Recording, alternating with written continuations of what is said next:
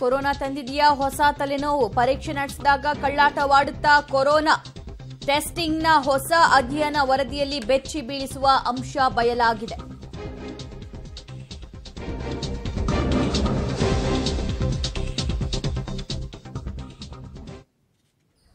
Annals of internal medicine ಅನ್ನೋ ಒಂದು journal ಇದೆ. It's A very good journal with high impact factor.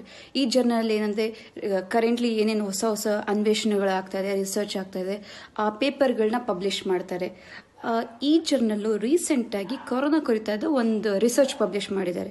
ಅದ್ರ ಪ್ರಕಾರ ಏನು ಹೇಳ್ತಾರೆ ಅಂದರೆ, ನಾವು ಈಗೇನು ಮಾಡ್ತಿದ್ದು, ಕೊರೋನಾ ಪೇಷಂಟ್ಸ್ ಜೊತೆ ಒಡನಾಟ ಮಾಡಿರೋರು, ಅವರು ಫ್ರೆಂಡ್ಸು, ಸಂಬಂಧಿಕರು, ಅವ್ರ ಜೊತೆ ಇಂಟರಾಕ್ಷನ್ ಯಾರ್ಯಾರು ಇಟ್ಕೊಂಡಿದ್ದೋ ಅವ್ರದ್ದು ಎಲ್ಲದೂ RT-PCR checking ಮಾಡ್ತಾಯಿದ್ದು, corona positive or negative ಅಂತ.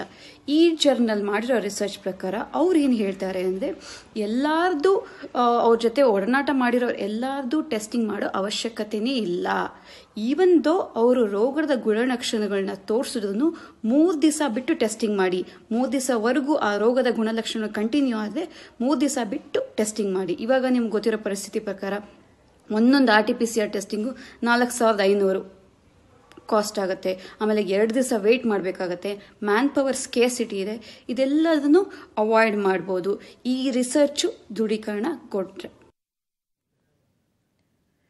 ಓಕೆ, ಸೋಂಕಿತರನ್ನ ಕೂಡಲೇ ಪರೀಕ್ಷಿಸಿದ್ರೆ ಪಕ್ಕಾ ರಿಸಲ್ಟ್ ಗೊತ್ತೇ ಆಗಲ್ವಂತೆ. ಆ ರೀತಿ ಸಾಕಷ್ಟು ಪ್ರಕರಣಗಳು ಕೂಡ ನಡೆದಿದ್ದಾವೆ. 15 ದಿನ ಆದ ನಂತರ, 20 ದಿನ ಆದ ನಂತರ, 1 ತಿಂಗಳಾದ ನಂತರ ಪಾಸಿಟಿವ್ ಬಂದಿರುವಂತಹ ಉದಾಹರಣೆಗಳು ಕಣ್ಣ ಮುಂದೆನೇ ಇದೆ. ಇನ್ನು ಸಂಪರ್ಕಿತರನ್ನ ಪರೀಕ್ಷೆ ನಡೆಸಿದ್ರೆ ನೆಗೆಟಿವ್ ಬರುವ ಸಾಧ್ಯತೆಯೇ ಹೆಚ್ಚು. 3-4 ದಿನ ಬಿಟ್ಟು ಟೆಸ್ಟ್ ಮಾಡಿಸಿದ್ರೆ ಅಸಲಿ ರಿಪೋರ್ಟ್ ಬರಬಹುದು ಅಂತ ಈ ಜನರಲ್ ಹೇಳುತ್ತೆ. ತತ್ಕ್ಷಣ ಪರೀಕ್ಷೆ ಮಾಡಿದ್ರೆ ನೆಗೆಟಿವ್ ಬರುವ ಸಾಧ್ಯತೆ ಇರುತ್ತೆ. ಇಂತಹ ಸಂದರ್ಭಗಳಲ್ಲಿ ಇನ್ನಷ್ಟು ಅನಾಹುತ ನಡೆಯುವ ಸಾಧ್ಯತೆ ಇದೆ. ಮತ್ತಷ್ಟು ಅಪ್ಡೇಟ್ಸ್ ಕೊಡ್ತಾರೆ ನಮ್ಮ ಪ್ರತಿನಿಧಿ ಪವಿತ್ರ.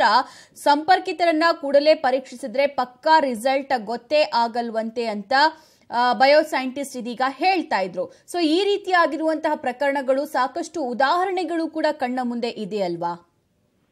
ಹೌದು, ಈಗ RT-PCR ದತ್ತಾಂಶ ಆಧರಿಸಿ ಒಂದು ವರದಿ ಕೂಡ ಬಂದಿದೆ. ಇದರ ಬಗ್ಗೆ ಈ ರೀತಿ ಸೋಂಕು ಪರೀಕ್ಷೆಯನ್ನ ಇಮಿಡಿಯೇಟ್ ಮಾಡಿದ್ರೆ ಬರಲ್ಲ ಪ್ರಾಥಮಿಕ ಸಂಪರ್ಕದವರಿಗೆ, ಅದರಲ್ಲೂ ಗುಣಲಕ್ಷಣ ಬಂದು 2-3 ದಿನದ ಬಳಿಕ ಪರೀಕ್ಷೆ ಮಾಡಿದ್ರೆ ನಿಖರ ವರದಿ ಬರುತ್ತೆ ಅಂತ ಹೇಳ್ತಾ ಇದ್ದಾರೆ. ಸೊ ಅದನ್ನು ಕೂಡ ಬಯೋಸೈಂಟಿಸ್ಟ್ ಕೂಡ ಅದನ್ನೇ ಒಪ್ಕೊಳ್ತಾ ಇರುವಂತದ್ದು. 3-4 ದಿನಗಳ ಬಳಿಕ ಟೆಸ್ಟ್ ಗಳನ್ನ ಮಾಡಿದ್ರೆ ನಿಖರ ಮಾಹಿತಿ ಗೊತ್ತಾಗುತ್ತೆ ಅಂತ. ಧನ್ಯವಾದ ಪವಿತ್ರ, ನಿಮ್ಮೆಲ್ಲ ಮಾಹಿತಿಗೆ.